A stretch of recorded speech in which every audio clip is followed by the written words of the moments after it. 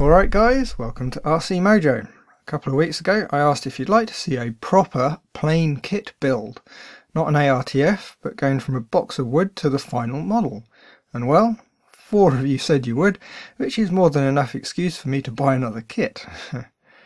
I looked at quite a few of the traditional kits. I've been wanting to build one from Ben Buckle for a while, but I came across the Seagull model's Challenger. Anyone who does planes will know Seagull as an ARTF manufacturer. They make some fairly good quality models, but now they've tried their hand at kits, essentially taking an ARTF Challenger and supplying it unbuilt. I'm thinking it should all fit together nicely, as for manufacture, a bad kit would cost them a lot of time. Well, that's the theory anyway. As well as the Challenger, they've also made a kit from the ARTF Boomerang. Quite a popular trainer, but we've got the Challenger. So let's have a look in the box. And quite a sturdy box it is too. Should keep the bits intact during shipping. First item out is a full-size plan. Obviously printed from the CAD drawings, all on one enormous sheet of nice thick paper. Like it. A plan makes it so much easier to work out how the model goes together. You can measure clearances on the plan and check the model as you go. Unfortunately, it's far too big for me to open up in my little white box. It's all there though. Nice. Next is the manual and a list of other models. Okay. The manual is also available on the Seagull website with colour pictures. Makes it a bit easier to see what's going on. I've not looked at it closely, but I've heard it misses a few steps and some parts don't even get a mention, so it should be a fun build. Here we have a pot of white glue. Interesting. I think I'll use my own though, especially as we will be needing some epoxy and cyano to build the kit. Might as well get some branded white glue too. Actually, coming all the way from, I believe, Singapore, I'd have thought there might have been a chance the pot could leak in transit. Tail surfaces, nice and thick, good hard balsa, do nicely. Aluminium undercarriage, feels quite sturdy, and it's painted white. Neat. The fuselage parts and a strip of sandpaper. It's a bit coarse, but nice to see it included. Feels like it has some quality to it. The wood all feels fairly good. Got some ply and balsa bits here. The fuselage side bit is split though. Looks like the tape was put on a little bit tight. Nothing a drop of thin cyano won't fix though. Here's the canopy. I'll leave it in the bag for now to avoid greasy fingerprints. Looks quite nice. The wing pack, there's a lot of wood in there, some ply, but it's mostly balsa. Couple more bits of balsa, probably fillets for the tail. What's this? Looks like it's broken off somewhere. I'll have to put that to one side. This looks like a decal sheet, no doubt with a Challenger graphics and lots of Seagull logos. This is neat, a little sanding block. Again, a bit coarse, it'll go through balsa like it's not there and leave quite a rough finish. But still, how often do you see a sanding block in a kit? A bit of aluminium square stock. This gets used to jig up the fuselage when building. Quite a neat trick and a bit of insight on what happens at the factory. The wing joiner tube. This is what stops the wings folding up in flight as it's a 2-piece wing. Should make packing it in the car nice and straightforward. Bag of bush rods. Like most ARTFs, they're straight steel rods with a Z-bend at one end and a thread at the other for a clevis. They look pretty good. The big bag of accessories, we'll have a look in there later. A nice fiberglass cowl. I'll leave it in the bag though, as I don't want to get glass dust everywhere. The gel coat looks nice and smooth though, like it. Here's the pilot. The face looks okay, but I'm really not sure about the beret. Might have to source another pilot, maybe one of those 3D printed ones. Okay, the last bit in the box is a pair of spats, or pants if you're so inclined. They have pre-cut slots for the axle, neat. Not sure I'll use them though, as flying off grass and spats are really a good mix. Right, so that was a quick overview. Let's have a closer look at the wood. Starting, I think, with the wing pack. The 2 lots of ribs seem to be in separate piles for each wing. Looks like they've thought about the bundle a little bit, which is nice. There's some fiberglass tubes that get fitted into the wing for the wing joiner to sit in.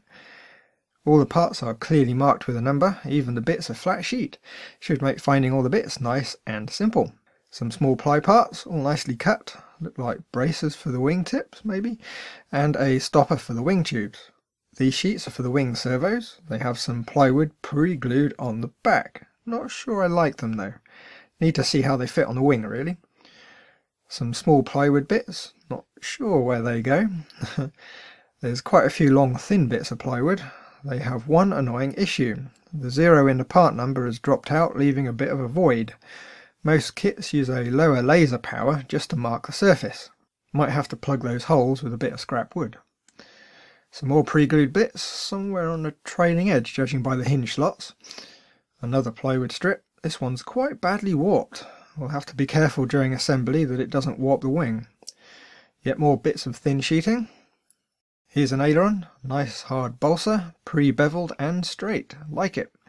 It even has the holes cut for the control arm.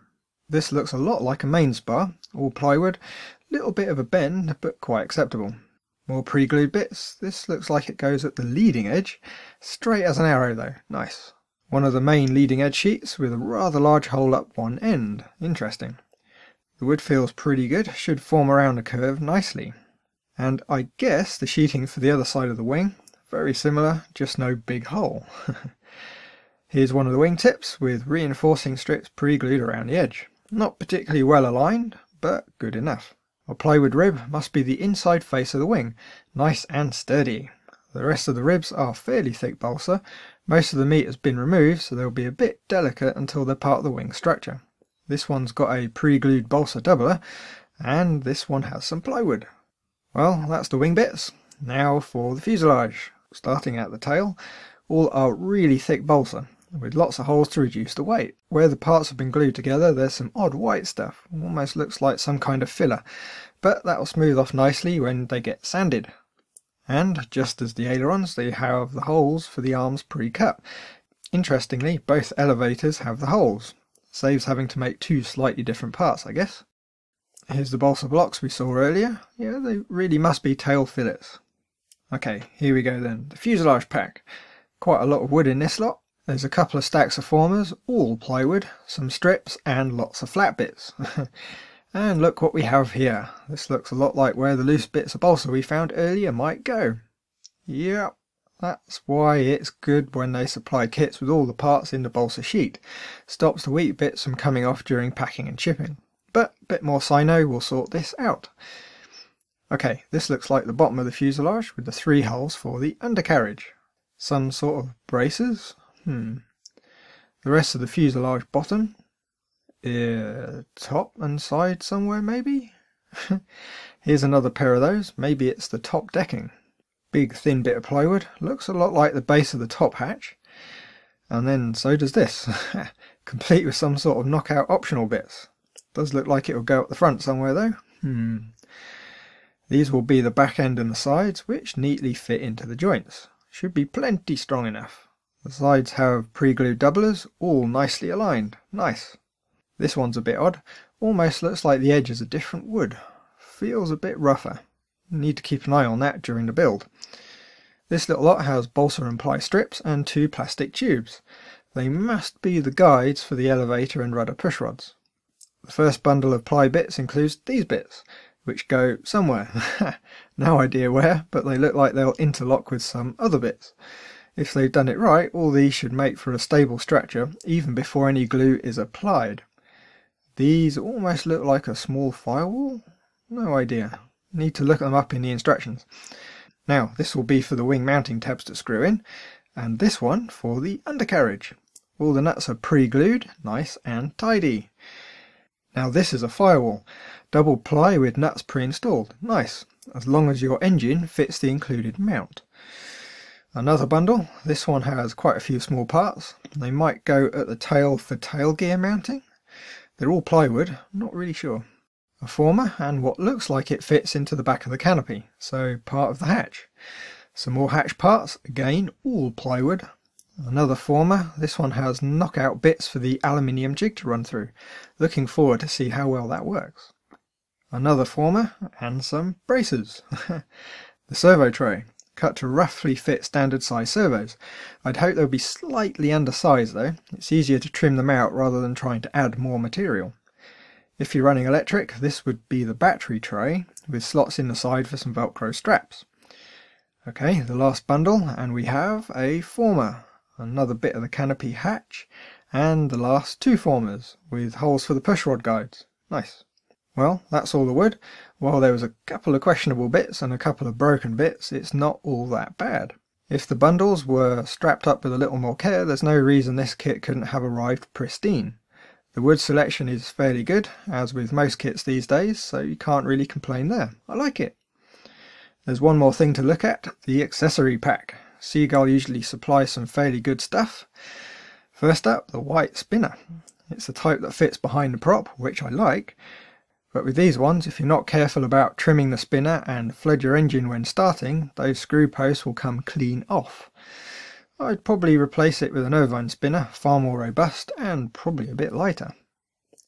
The fuel tank, not huge, but should be okay for 10 or 15 minutes of middling flight.